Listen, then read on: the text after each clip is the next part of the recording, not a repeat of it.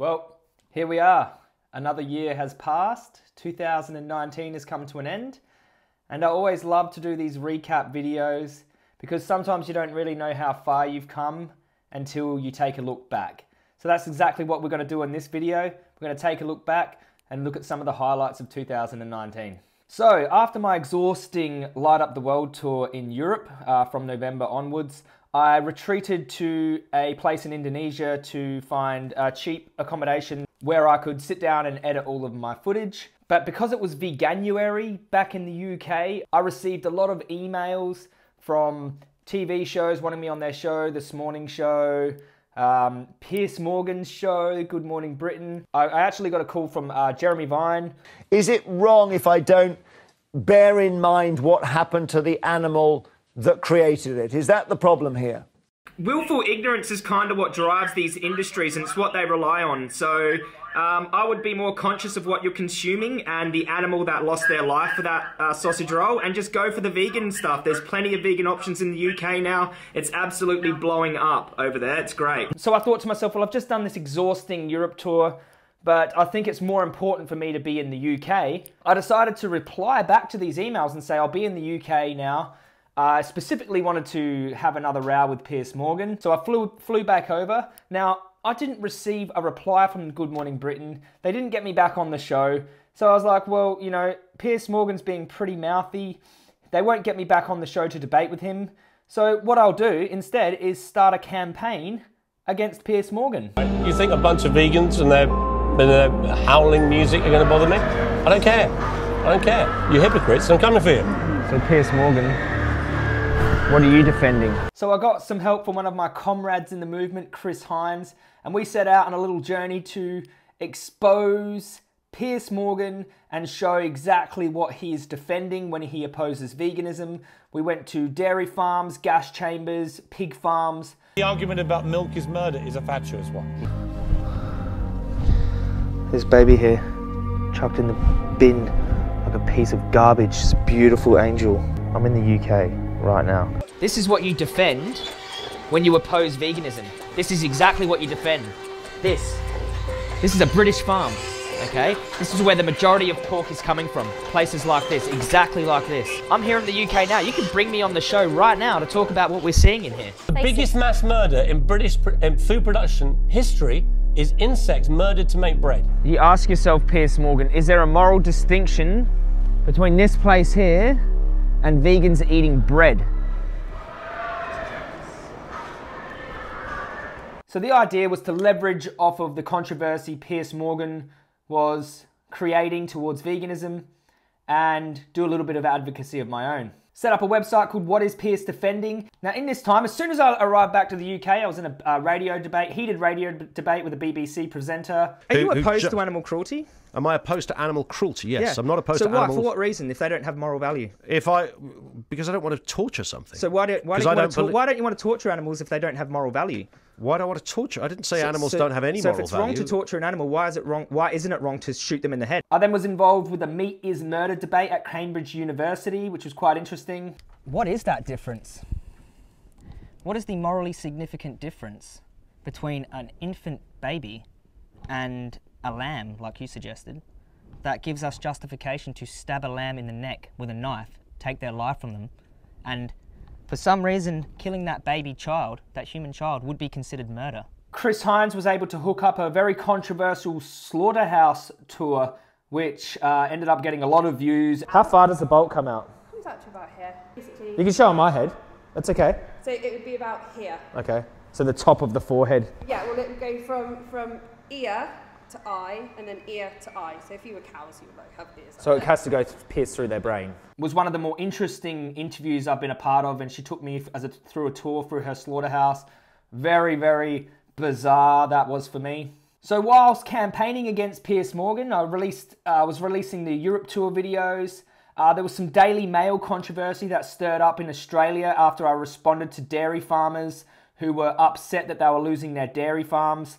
We've had to make the decision that it's it for us. They rely on their practices being kept secret. They like to perpetuate this humane dairy fairy tale, and that's all coming to the light now. Sort of, you're feeling that dairy farmers who are unable to or find it unsuccessful to work in the industry anymore should sort of just get over it and find a new job? Is that sort of how you look at it? Well, not that simply, but I think it would be I don't think they should just get over it and get a new job. I mean, I didn't say it that bluntly in the video. I think I gave a little bit more context than that. There are victims who are suffering more than the dairy farmers, and those are the cows and the calves who are separated and sent to slaughterhouses and killed. I then completed the 8-part video campaign against Piers Morgan, and Channel 7 from Australia, the Sunday night show, contacted me to film a piece for them. So we went for about, I think, 2 or 3 days. Something like this gets out to enough people, good, compassionate human beings wouldn't want to be funding a place like this, and we could get millions of people to be on board with this, and we have. The only way a Holocaust can take place is for good people to stand by and do nothing. And after these exhausting few months of campaigning, I retreated back to my editing space to try to complete the tons of editing for the rest of the Europe tour. Now, whilst I was there in Indonesia, I was contacted by the Today Show, who flew me out to be on their show to discuss my advocacy, to discuss some of the more controversial things I said, and I had quite a successful, in my view, interview with the 2 ladies on the Today Show. There's obviously absolutely nothing wrong with being a vegan. Can you understand, though, that perhaps some people find your approach too extreme, or do you feel you have to take such measures to get your message heard? Is being a vegan who is against the exploitation and harm of animals extreme, or are slaughterhouses extreme? Are gas chambers extreme? Or are macerating one-day-old male chicks in the egg industries in a big blender on their first day of life, little baby chicks, is that extreme? Well, it gives you a lot to think about. And obviously this reached millions of people, not only in Australia but across the world via social media. So another highlight for me was releasing the Vienna slaughterhouse footage. This happened in November the year prior, but I only released the footage in 2019. We sat there with these pigs for hours and then followed them into the kill floor. Absolutely crazy. I've never experienced anything quite like this in my life. And we watched these innocent animals be hung up and murdered right in front of our eyes.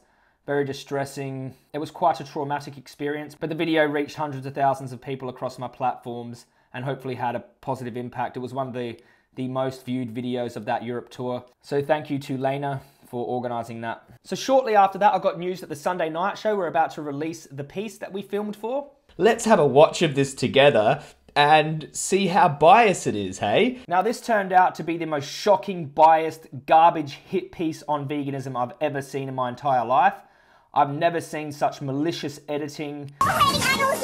Powerless, as close to 150 vegan activists stormed his property. Powerless. The use of like horror type music while activists were invading farms. They played it out that activists were the villains. Did they show what the activists actually found there? He was here. They were shot, humanely. Yeah. Like, how do you humanely shoot a cow? They completely omitted the fact that this farm had dead cows who'd been shot in the head with a rifle, decomposing on the farm.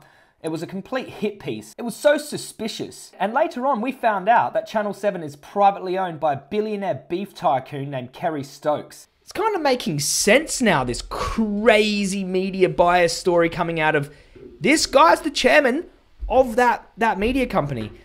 Now it's not even a conspiracy. This is just follow the money. Follow the money. So it all came together. Channel 7 is privately owned by a beef mogul. I then began a crusade of videos exposing Channel 7 and their lies, calling the producers, exposing Kerry Stokes and their connections. I'm sorry, Joey, I don't know what to say. It is the most cringiest piece I've ever seen, and it's embarrassing. It's really embarrassing journalism. With the help of a good friend Joanne from Australia, and this took up a lot of my time. Like, these are big players, man. These are big players, eh? Multi-billionaire meat industry media moguls. I'm telling you, mate, if anything happens to Joey, you know you know why. But seriously, I'm not gonna shut up about it. I'm gonna keep talking about it. Like. So shortly after this, I began filming with the BBC on a show called Veganville. Now I was very nervous to start filming this Veganville thing after being so badly messed over by Channel 7. I expressed my nerves. I was not comfortable, but I thought I'd take a risk. They promised me they would be unbiased, that they were not going to be malicious in the editing, they were going to be truthful. I had more trust in them than I did with Channel 7. I did 3.5 weeks filming with Veganville. It turned out to be a very character building experience for me. The hardest part was leaving my platforms for 3.5 weeks. I'm very dedicated to spreading the vegan message on my platforms, and to leave my platforms is like leaving my baby. To contribute to a project that I had no editing power with, but it turned out for me to be a risk that was worth it. Now, after this 3.5 weeks of filming with Veganville was done, I was absolutely exhausted. And I spent a bit of time on self-care. So this was around the time my 6 years sober video came out. It's been a journey. I'm not going to say staying sober for 6 years has been easy. There's been times where I've wanted to drink alcohol. There's been times when I've just wanted to let loose and party. But I think when you have something to wake up for every day, a purpose in your life, and you really got to make that decision. You really got to ask yourself, has the actions you've been taking in your life up to this point led you to the point where you want to be at? So this was my 6th year of being sober. I had a bit of reflection. I've been working with a therapist for my PTSD, and we made big breakthroughs in my PTSD. I really feel like I put to bed a lot of my demons, went straight to the source of my trauma, and we released a lot of it. And I've felt so good ever since. So therapy for me was amazing, and I really love my therapist. Thank you so much with all my heart. My mental health has gotten magnitudes better than where it was. This year I also focused a lot on my physical training, getting in shape, being a good advocate in terms of, you know, looking my best. Now, I've been having a bit of a break, a bit of a self-care break, and I've been focusing on myself and getting my mental state nice and clear. I've quit caffeine. I've been training every single day. So my mental health has improved vastly through therapy. My physical shape has improved a lot. I really have started to, you know, show how you can be fit, build muscle, and also, you know, later on in the year, I was showing how you can, you know, do athletic feats like run marathons without training, ultra marathons, you know, with no running training, just doing crazy stuff like that. And that will continue. So I'm adding another level to my advocacy when it comes to my physical shape and athleticism. So after releasing the last of my Europe tour, which took 6 months for me to get up, I mean, there's a lot of editing. That last video, you know, it really shows the highs and lows of the tour. Really tough. Like, this is a tough tour. I don't think this is sustainable, because I think this is some type of sustainable activism. But thank you so much to Abdullah and everyone who helped organise that tour. Abdullah was my sidekick cameraman. He went through it all with me. He realises now how hard some of these tours can be. I released the last video of my tour, which was a real highlight of the year. I really wanted to get that last video up, and I needed a new beginning. A new beginning. What was I going to do? I was going to get a team together and start campaigning in London. So I got a team together. I got a camera guy, some editors, and an assistant. I got together in London, started campaigning and setting up tables, doing some stunts. Permission to set this up, have you? Obviously I have. Obviously you have. I can't do this discussion with people here. Not here, you can't. Okay. Where's the nearest public land? Public land will be outside the gate. Well, it looks like we did the last 5 minutes before being kicked out. So, really pumping social media, smashing social media's face in with vegan content, going hard. I was putting in the work, hours and hours and hours, and grew my social media platforms. We reached over 100,000 on each of the platforms this year. It was great. My platform has ticked over 100,000 subscribers. It was a real milestone for me. I come from humble beginnings, had a little iPhone 5 when I first started, you know, and so it really meant a lot to reach these milestones. I put in a lot of work on my platform, some heart and soul, and I talk about very controversial issues on my channel. I really do hit the hardcore topics on my channel about the gas chambers and the rapes in the dairy industry. I don't skip out the animal message. You know, it was just really heartwarming to reach, you know, this milestone on my channel. Amassed millions of views this year on Facebook, Instagram, and YouTube. Tens of millions of views, reaching tens of millions of people on social media, as well as actual media, reaching literally tens of millions of people. So had a really big impact this year, and you just cannot really measure the impact you're having on people. I mean, I get emails and messages all the time, but there's people that don't email and message you, and they go on to impact other people. And so thank you so much for those who have shared my videos, watched my videos, and sent me messages that, you know, I've influenced you or my videos have inspired you. This has just been an amazing year. So rounding up, this year has been massive. I mean, I've transformed my body, my mind, my emotional, mental state, my character. I feel so much wiser than when I first started. I want to be more systematic now with my activism. I've never been planned. I've always just, like, you would think this is crazy, but the way I do things, I just go for it. I just get a cameraman and just start filming, and I just take a flight, go to a country, plan a bunch of activism and just go as hard as I can. But I want to be more systematic. I want to be more organized, and you know, I want to develop as an activist and a public speaker and a fitness and health advocate. I want to be more researched and set more goals and be more systematic. And now that I'm under new management now, and I'm really hoping to step it up a notch and be a more professional advocate and really take this to another level seriously, you know. I don't want to be caught slacking or become complacent. That's just not me. That would eat me alive inside. So I want to keep stepping it up and keep pushing and pushing and pushing with this. And I hope that inspires you too, to keep pushing yourself.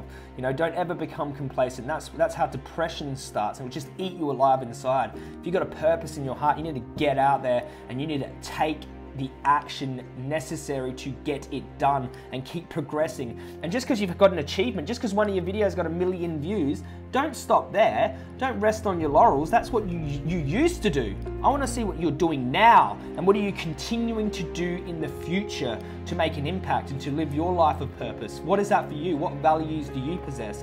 Are you living in alignment with your values? Are you sitting there becoming complacent and becoming comfortable? Don't ever become comfortable in life. Okay, so let's keep pushing ourselves, and that's what I want to do. Now, at the end of this video, I'm going to say thank you.